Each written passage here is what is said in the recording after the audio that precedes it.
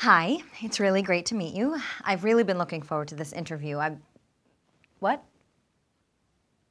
Oh, oh, you applied for this job too? I... And now you're interviewing me. Huh. Well, I'm Kat Miller and this is Dice TV.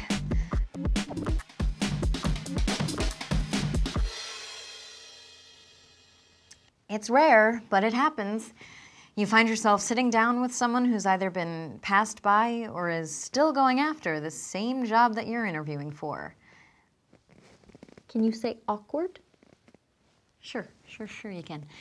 Well, don't panic. There are ways to handle it. First, keep things at a distance. It might not be easy, but it's business, not something personal. Keep the conversation focused on your skills. Stay away from your management ideals or your views on strategies and leadership.